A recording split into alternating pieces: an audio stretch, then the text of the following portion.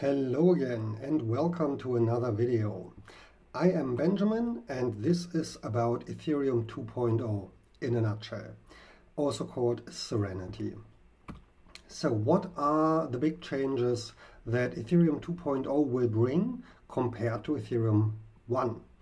So Serenity will be deployed in three stages, phases. Phase 0 is the initial public release of the new blockchain. It's called the Bacon chain for now. That is planned for December 2020, so should be really soon. And the point of this proof of stake, so that is what the first phase is about. Yeah, phase 0 is about proof of stake. This is mainly about scalability and the vastly lower energy consumption that proof of stake brings compared to proof of work. And a block explorer for the Bacon chain is also already available. Phase 1 will be about sharding, and this is all about the scalability, basically only scalability. We will go into a bit more details in these phases in a moment. And the third phase, which is phase 2, because in the programming world you start indexing at 0, not at 1.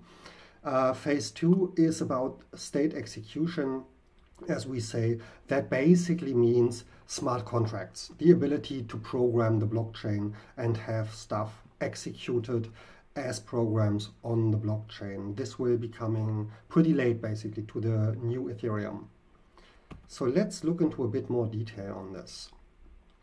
Ethereum 1 and 2, they will coexist for until at least 2022. And why and how they will merge, coming in a bit. Ethereum 2 does only gain the smart contract execution, as I mentioned, in the phase 2, in its third and final phase, which is planned for 2022 right now. We don't know if it will happen in that year or if it might be a bit later. It's a very first thing, of course. But only then can Ethereum 2 really replace Ethereum 1, because Ethereum 1, or just Ethereum, is as big as it is and as successful as it is because it is such a good smart contract execution platform. And this capability, as I said, will only come in the last phase to Ethereum 2, and that will be at 2022 in the earliest.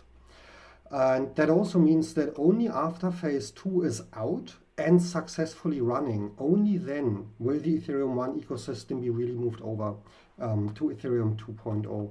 And this is the reason that Ethereum 1 and 2 will coexist for at least 2 years, likely a bit longer, 2.5, maybe 3 years.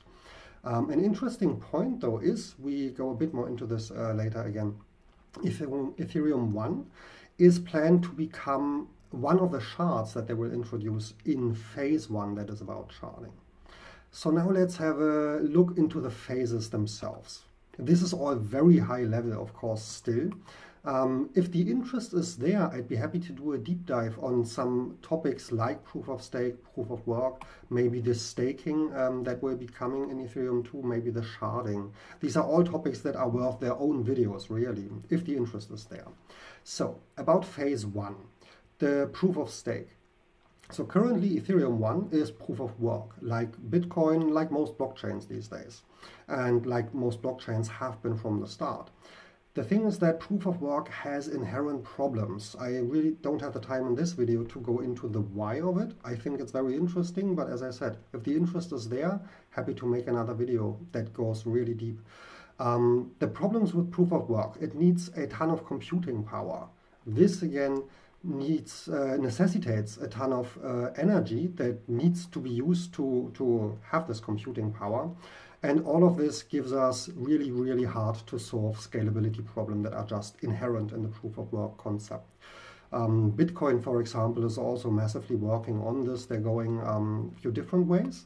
For example, the Lightning Network comes to mind, a few other ideas that are in the making still. Basically, every blockchain, every DAT, the team behind those, of course, is aware of the inherent proof of work problems, and everyone's trying to come up with good solutions for that. Proof of work, oh, there's a mistake here. That should be proof of stake, of course, my bad. So in comparison, proof of stake. to proof of work. With proof of stake, the transactions are not confirmed by mining, as it is in proof of work chains or DLTs, but by validating. Now, this process is way less energy intensive because the difficulty is not artificially inflated as it is the standard in proof of work. And this also means that you don't need a huge, powerful computer or even a specialized computers. You need a big stake to confirm transactions, because now you show basically your interest in the stability of the network, not by investing your money into computing hardware that then wastes huge amounts of energy and will be outdated in 2 or 3 years anyway. Now you show your interest in the furthering of the network by having a big stake in it. And the bigger the stake, the bigger the likelihood that you will become, that you will be chosen as a validator, which is a way for you to make some money, of course, in the form of transaction fees. Then we have the second phase, phase 1, sharding. Sharding is, to put it simply, is really just we take one blockchain and then we split it up into multiple parallel blockchains. What's the point of that? The point of that is the scalability. Simply put, if you have n blockchains, then you can have n times as many transactions per second as you could have on only one blockchain. Now, this disregards overhead, of course. There's cross-chain communication necessary, there's cross-chain validation necessary, and a few other things that do also cost time and computing power. But this is just a tiny fraction of the computing power that actually goes into validating those transactions, mining those blocks. And if we split them up, then we have the effect that, let's just say we split one blockchain into 10 blockchains. And let's imagine we have the same amount of transactions per second distributed over all these 10 blockchains that we before had on a single blockchain. What does this mean right now? That means that every single of these 10 blockchains only has to test 1 divided by 10 transactions per time that it had to validate when it was all in one blockchain, right? Because it's only 1/10 of the transactions on average per chain now. And that's exactly really the point of sharding. It is that all the nodes on every individual blockchain have so much fewer transactions to be it mine or validate that this just nearly linearly increases the scalability, the performance, and the transactions per second. And of course, if the transactions per second are not all the time, or most of the time, right up at the theoretical maximum that the current blockchain can supply, then this means that you don't have to compete with other users to get your transaction through instead of theirs by having ever higher transaction fees. So this means that the basically when the number of transactions a second goes up, that the network is capable of doing, then the price per transaction will go down because there's just less competition, assuming a similar number of transactions over time, of course. And so, yeah, to really bring it to the point, the sharding and the phase 1 is all about the huge and scalable improvement to the network's transaction per second capability. Ethereum 2 is planning to start out with 64 shards.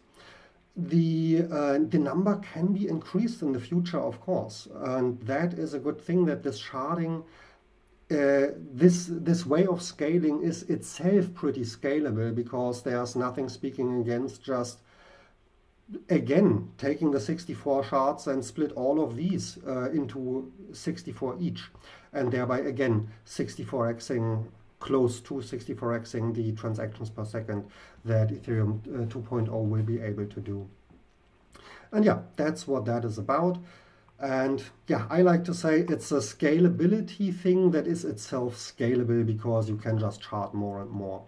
There is a theoretical upper overhead, so there will come a point, I assume this, admittedly, I didn't do the math, but I assume there will come a point when adding yet another blockchain will increase the performance by so little that the added overhead actually eats that up again. But I do also assume that this point where adding more chains is not increasing performance is at extremely large numbers of blockchains that we are not going to reach anytime soon. And the last phase of Ethereum 2.0, the phase 2, third one, is about state execution. That means it is basically about implementing smart contracts. When phase 2 is out successfully and running, then Ethereum 2.0 is able to also deal with smart contracts. And I mean, Ethereum is the smart contract platform these days. So obviously, that's an absolute necessity to be able for Ethereum 2 to replace Ethereum 1. And this is again why I said that 1 and 2 will exist for quite a few years, 2 or 3 years, who knows, in parallel.